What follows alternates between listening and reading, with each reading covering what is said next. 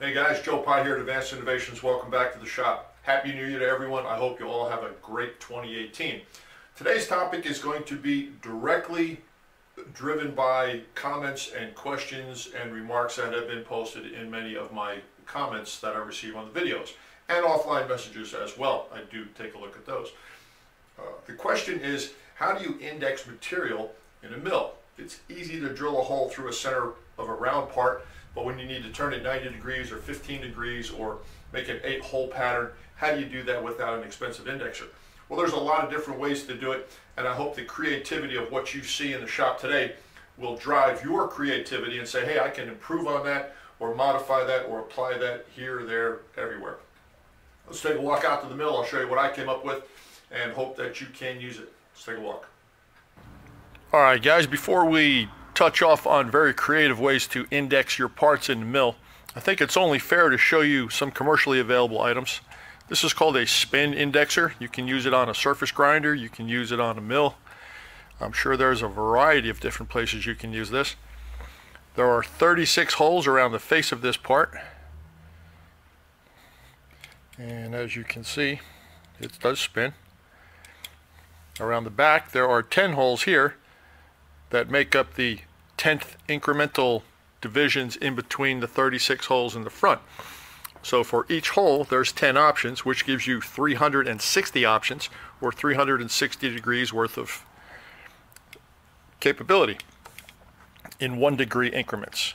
This is the type of unit that you would use to make something hex or round or octagonal or whatever shape you want, from starting with the round part. And just for visual reference, whenever I work with this particular unit, I put tape on the holes that I know are going to be plugged when it's coming around, so I can get a quick visual reference whether or not my hole is blocked. And I'm working at 90 degree increments or 60 degree increments or whatever. Okay, this is a spin indexer. This is not a super expensive option, but if you're not into writing checks and spending money, this is not something you're going to want to buy for just a couple of pieces. All right, let's go to option 2.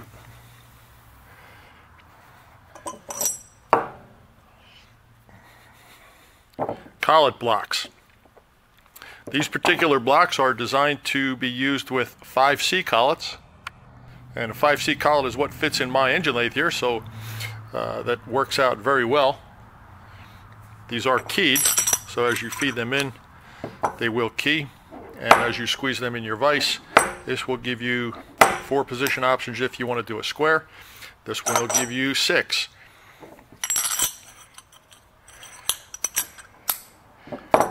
Now the collet does protrude out the back of the block and is normally retained with a spanner nut and a spanner wrench. There is also a quick disconnect cam type option for this unit that you tighten it down and just strictly activate the cam and it closes the collet in the front.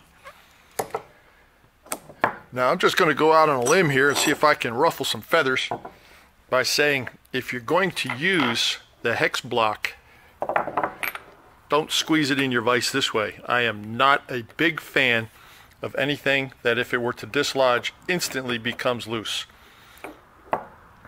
Know your equipment, put it on a surface plate, put a pin in here, check the height, check everything, make sure it's all centered, and then put it up against an angle plate and check it again.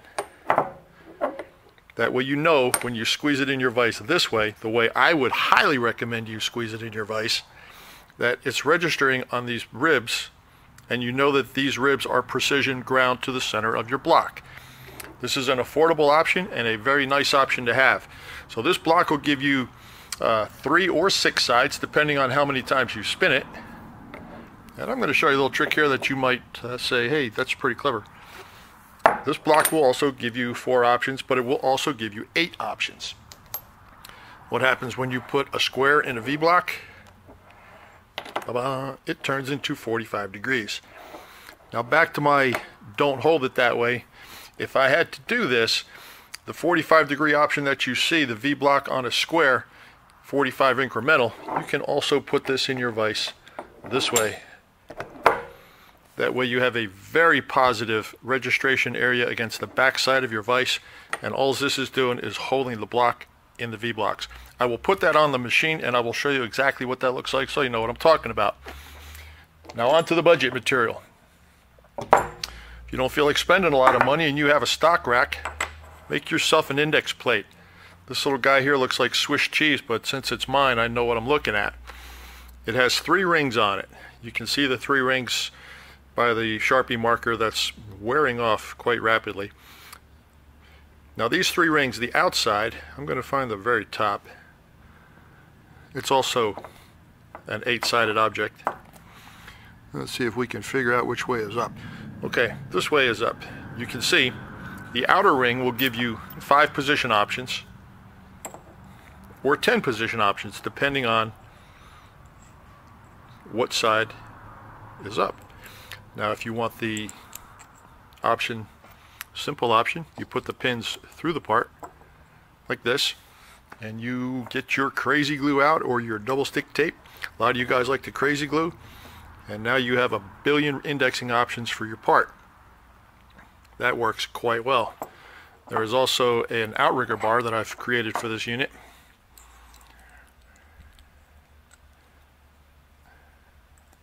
Come on, it'll go on. Here you go.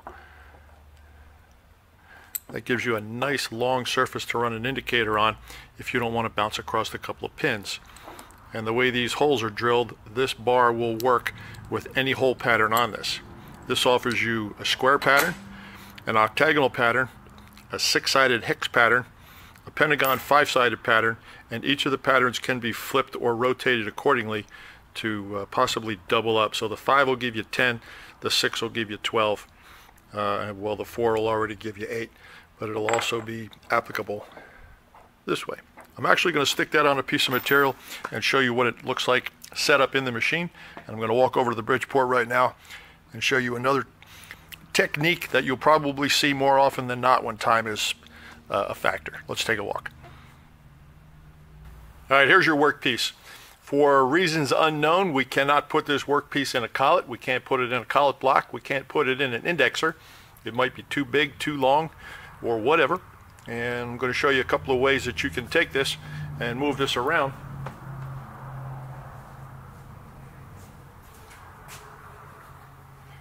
One of the most popular ways that I've seen and I continue to see is to put something on the outside of your part, like a V-block, but hang something on the outside of your part that you can use as a reference. Now we have 2 vertical surfaces and a horizontal surface that you can use to index your part. But make sure that before you start, naturally you register the part in some degree of repeatable format. What I have here is an adjustable parallel with a rubber band around it, and you can see that right now this is a 1, 2, 3 block, adjustable parallel with the rubber band. Watch it move. See it? Alright, this is tight, that's nice and tight. Now we have a good registration. You can do the exact same thing if you want to rotate this 90 degrees. Let's put a mark on that just so you know what's vertical. How's that for ugly? Welcome to 2018, huh? Be careful you maintain down pressure on this, because that rubber band around that adjustable parallel is going to want to lift just like it just did. And once you've got that all squared away and you want to go to horizontal, you have a surface you can indicate if you need to, or you can cheat with the adjustable parallels again.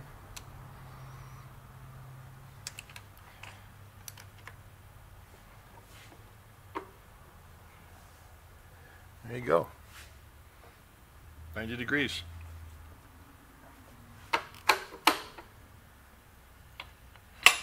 Another trick that I've seen, you can put this end in a V-block so that you have your 45-degree reference. And this one you're going to laugh at, but believe it or not, I've seen it done 100,000 times. Maybe not that many.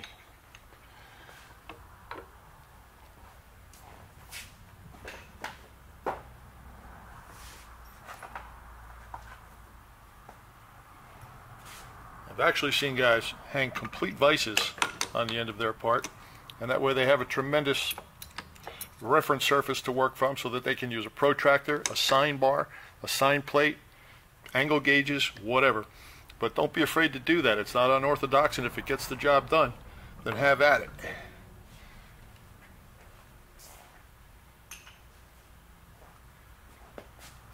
Now here comes the little plate that I showed you over on the bench. Now I know a lot of you guys are big fans of crazy glue, and that's a viable option if you don't have a bunch of pieces to do. Time-wise, you can get away with it. Do it. But I have a piece of double-faced tape on here, and I'll tell you that 3M now makes some double-faced tapes that you just will not believe how strong they are. It's the kind of tape that they glue the glass into skyscrapers with, so it's made to go the distance. I'm going to visually line this up on the back of this. Just give it a little push.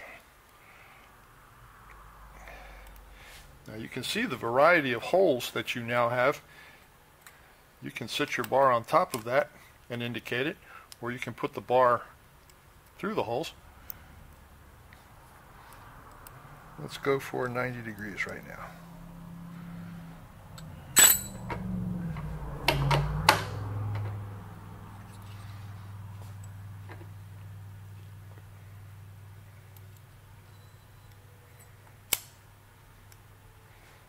You can indicate that.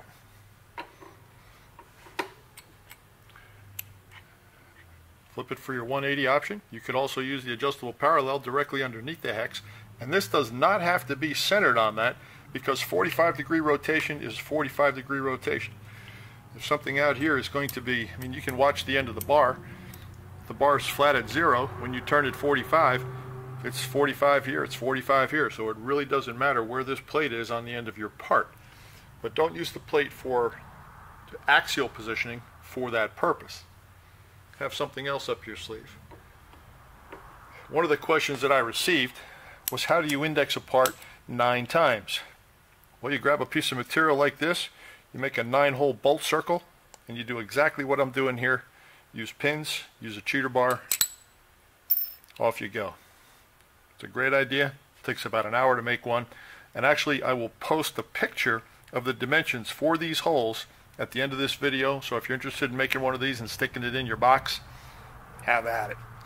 Let's assume for some reason you cannot use, if this is a drilling operation and you drill a hole in it, let's assume that you cannot use a pin in that hole for reference of how to rotate your part. Using a pin in an already drilled hole is a very good way to index material in a machine. If you've already put a flat on your part, using a protractor or an angle block against that flat to determine the next sets of flats in line is also a very good way to do it. When you have an even number of flats like this octagonal shape on here, it doesn't take a whole lot of work to bring that in, provided you know the difference or the distance between your flats and the diameter of your material. Just subtract one from another and remove half that amount of material on one side, and the other side will fall right in once you hit your number as far as being centered is concerned. When it comes to an odd number of features, we're going to set this piece up right now, and we're going to draw lines on the face of this little stud, and that is on there with a double stick tape, which is really tough material.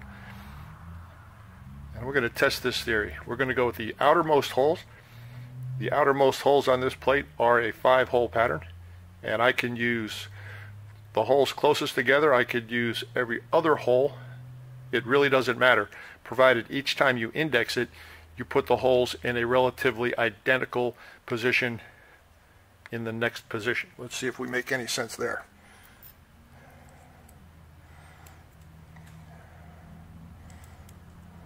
Now what I'm saying for the outside holes, you could use these 2 holes, provided you continue to use the outermost holes all the way around, or you can skip a hole. And you can use those holes all the way around, provided you use the same type for each hole. If you change up and use the hole in between, you're going to get a different result. So let's see what happens.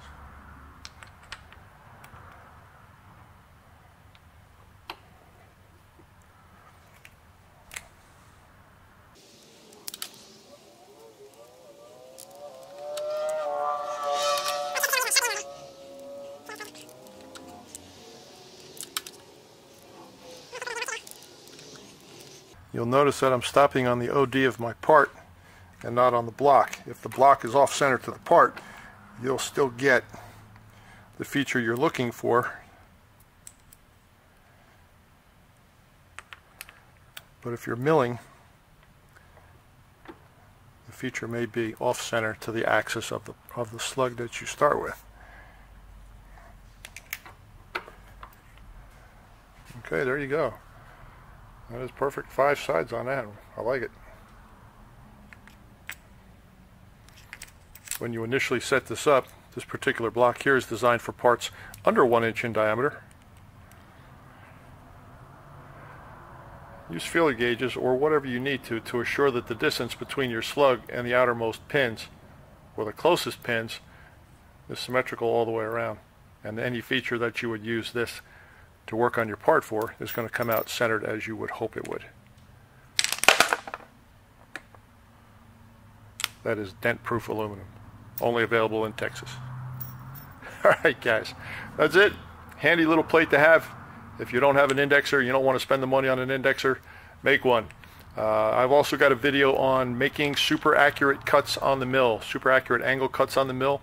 If you want to see the logic behind making a hole pattern or a bolt pattern or an angle gauge, take a look at that one as well. Thank you very much for watching. That's all I got. Good luck. Okay, well, attaching something to the end of your round stock when you're trying to index it and using that as your index marker is a really solid way to rotate a part precisely without having an indexer. What I showed you, the little aluminum plate and bar parallel thing, works really good, and I hope that you realize that that is just a concept. You don't have to have a plate that looks exactly like that, but the whole pin idea for driving a plate that you can register is a very solid concept. So take it, utilize it, modify it as you see fit, and get through your job. I hope you enjoyed that. That's something I've been wanting to do for a while. And to the guys that have asked those questions, if that doesn't clear it up for you, by all means, shoot me a message and we'll address it offline. Anyway, Joe Pye, Advanced Innovations, Austin, Texas. Happy New Year, guys. I'm out.